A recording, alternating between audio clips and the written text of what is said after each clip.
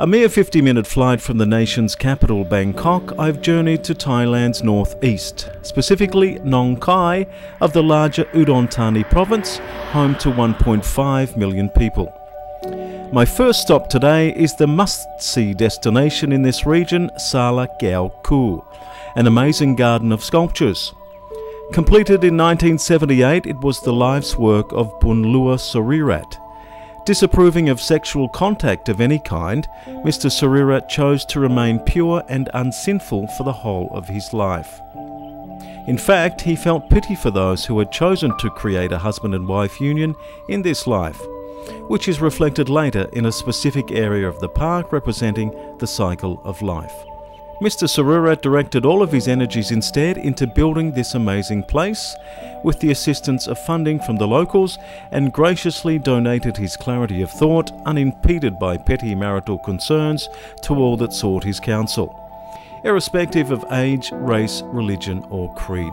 He died at the age of 64 in 1996, and his body to this day has been immortalised and rests within a glass casket in the museum on the grounds, entombed eternally alone.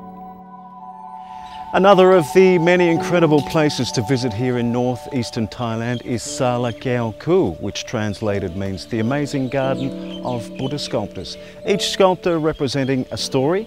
You could quite easily spend a whole day here and get lost. As you can see here, there are several depictions of Lord Buddha meditating, all the time under the constant watch of the Naga, the seven-headed serpent, quick to his aid should evil try and harm him in any way.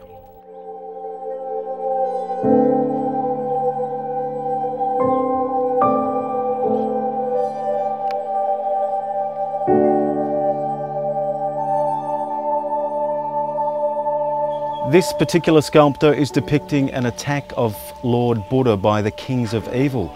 The water goddess comes to his aid simply by a twist of her hair, which washes all the baddies away. Here we see the cycle of life I referred to earlier. The entrance here representing the womb and the start of human creation, and inside numerous depictions of life as we know it: birth, marriage, sickness, work, rich, poor, law, marital infidelity, and finally death. The wheel of life meaning quite simply what goes around comes around, a universal karmic law that some believe affects us all.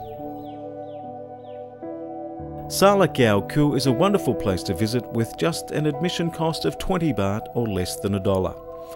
3 kilometres from Nong Khai province, one could easily spend an entire day here and hopefully gain a little insight or be reminded of some of life's simple principles we all stray away from at some time or another.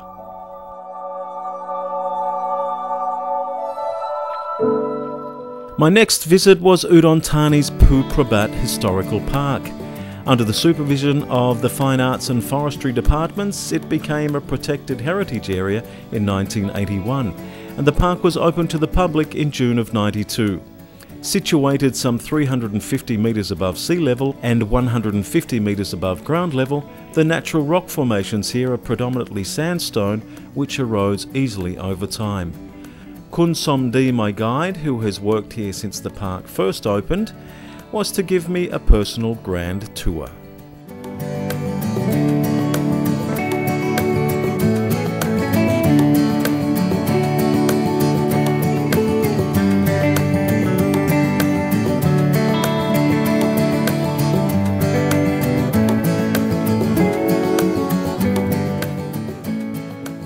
Okay, this is the feet of the Buddha image standing.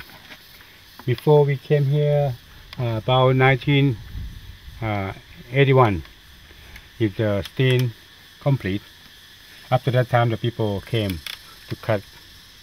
Before we came after about 1981-82. Geological evidence suggests that millions of years ago, Phu Prabat was covered by a glacier. When the ice thawed, the moving icebergs crushed the earth with the natural force of gravity, causing the large scale of glacial erosion we see today.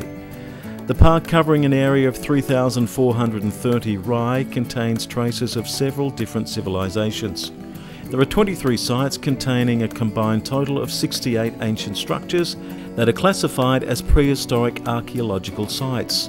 This collective group is the largest and most significant group of ancient structures in the Upper Isan area. One of the many natural rock formations here at Pru Prabat Historic Park. This one is about 10 metres high, and you can just imagine Fred Flintstone and Barney Rubble sitting down inside to a lovely Brontosaurus burger. Wilma! There are a couple of different trails you can take. One should allow 3 hours in total, and be sure to take drinking water with you. Evidence of the artwork of the various civilizations is clearly apparent. The crevices and small caves that have been carved out are still used to this day as places of worship by both Buddhist and Hindu. As always, the Tourism Authority of Thailand is only too happy to assist with your local transportation when visiting the area.